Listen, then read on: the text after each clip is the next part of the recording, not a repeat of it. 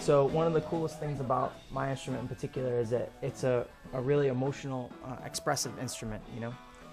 So, you know, you can play it really happy, you know, like, you know? But, you know, that's not blues, you know? Blues harmonica, which is really, the harmonica is built for blues, is really expressive, you know? So it's like,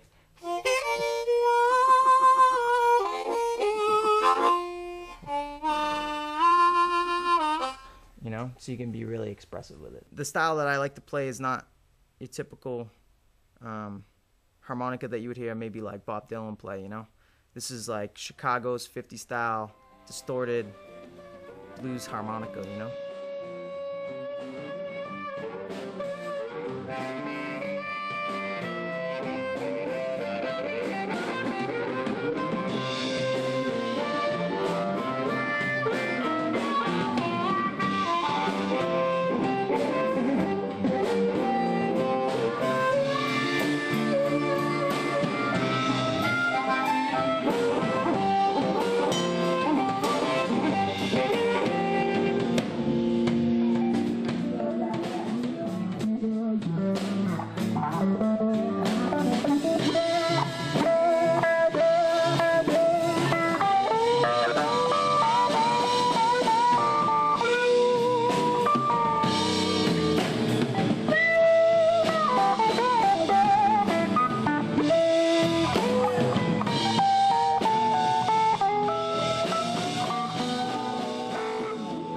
I have a pretty broad range of music. I've gone from being total ska, punk rock, you know, to moving into like hardcore scene, and kind of doing a little time warp and going back into the classic rock and old blues.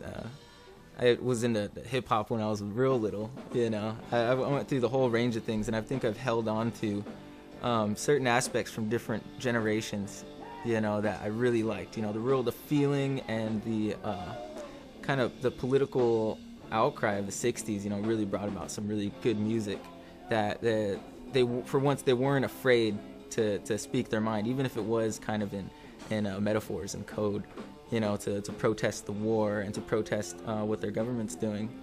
I know a lot of other bands have taken akin to that, like Rage Against the Machine.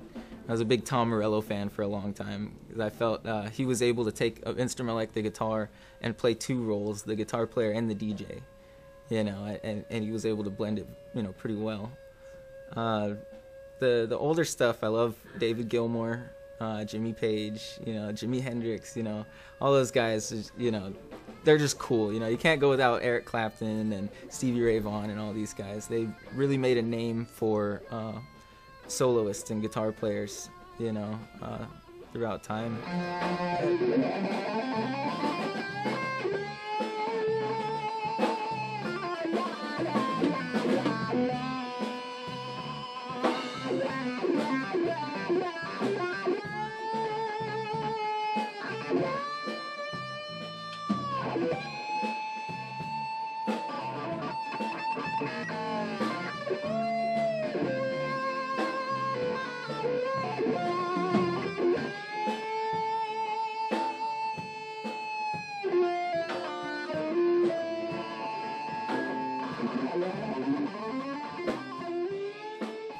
I've learned so much more on guitar in the past couple of years, or a little more than that, but I felt like that I've really increased my knowledge of the instrument and my comfort with it.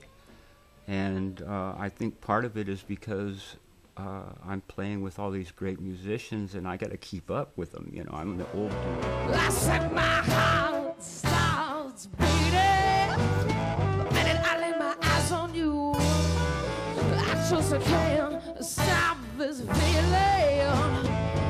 Oh, no matter what I do, I'm gonna cry. Yeah, yeah, yeah.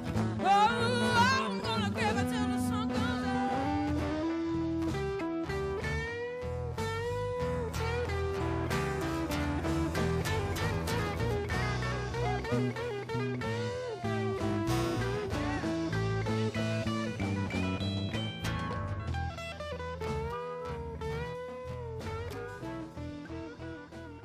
In my case, never in a million years would I imagine that I would be playing with my children at my age and at their age, that they want me to be there, I want to be there, and that we can get along so well and just have this wonderful thing going on between us.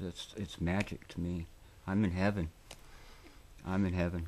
Somebody told me, never let anybody stop you from doing what you want to do. And at first you go, oh, okay, well, all right, that's easy. Don't let anyone stop you. But sometimes it's yourself that tries to stop you. And sometimes that's the person that is the most challenging to try to, you know, overcome these doubts that you have in your mind. So I would say that no matter what, even if your immediate family doesn't support you, seek a family outside that will support you, and seek people that do enjoy doing the same things as you and are passionate about the same things as you, and seek support in that, because you're never alone.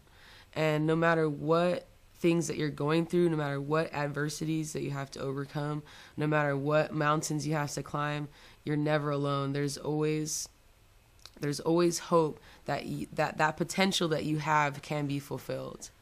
And so, like, I think everyone in Rhythm in the Method just basically saying never give up.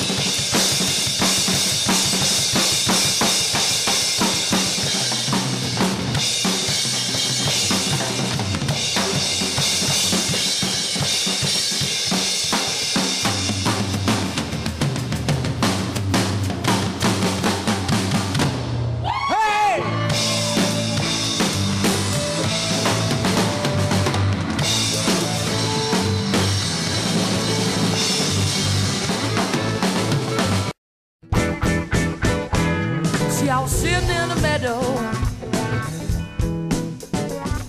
just biding my time. I stopped to say hello.